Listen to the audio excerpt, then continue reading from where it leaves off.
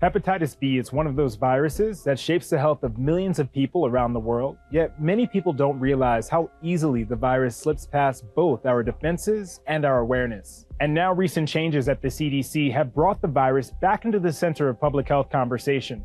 I'm Dr. Darien Sutton, a board-certified emergency medicine physician and ABC News medical correspondent, and we're in the ABC News newsroom.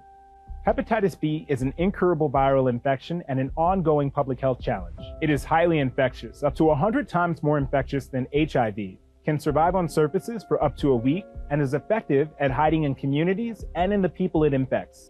Back in 1991, the United States recommended that the hepatitis B vaccine be given to all infants at birth, followed by 2 additional doses before the child's second birthday. Since the introduction of the universal hepatitis B vaccine birth dose, new infections among teens and adolescents dropped by nearly 90%, and chronic infections among infants dropped by more than 95%.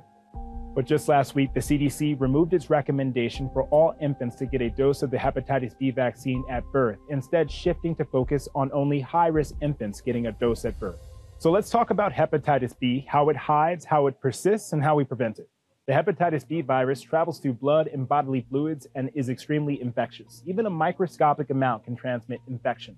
This includes exposures through intimacy, birth, from mother to child, and from shared items that create micro-injuries like nail clippers, piercings, or unsterilized salon or barbershop tools. Once inside the body, the virus targets the liver, and when symptoms do appear, they often mimic the common cold or flu: muscle aches, body pain, fatigue, sometimes abdominal pain. But for most who get acutely or newly infected, there are no symptoms at all. This allows the virus to live chronically inside the body silently.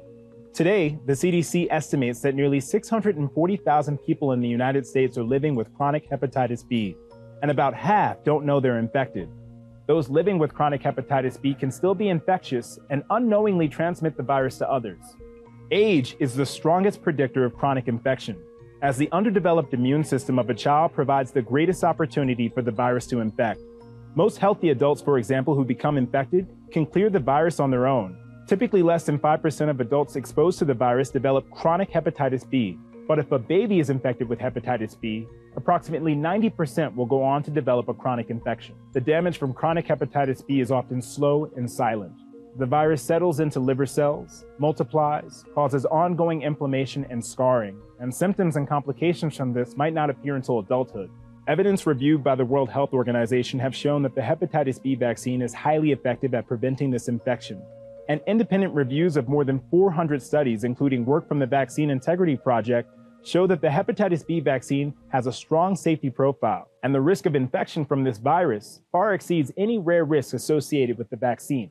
Under the new CDC guidance, mothers are advised to undergo testing, and the birth dose of the hepatitis B vaccine is recommended only for infants of mothers who test positive or with an unknown status.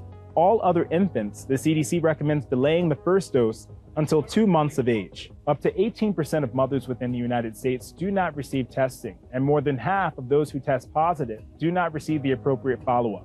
Although testing doesn't eliminate risk, early hepatitis B infections can produce low viral levels that are undetectable by screening.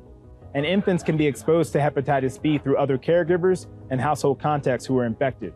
Despite the recent change, the American Academy of Pediatrics continues to strongly recommend a universal birth dose within 24 hours of birth, followed by a completion of the full series by 18 months. And while the CDC recommendations may shift how clinicians approach the birth dose vaccination, insurance coverage is unlikely to change in the near term. And for those who can't get tested, the CDC still recommends getting your newborn vaccinated. As always, the most important step is having informed conversations with qualified professionals to make sure that you know what's right for you and your family.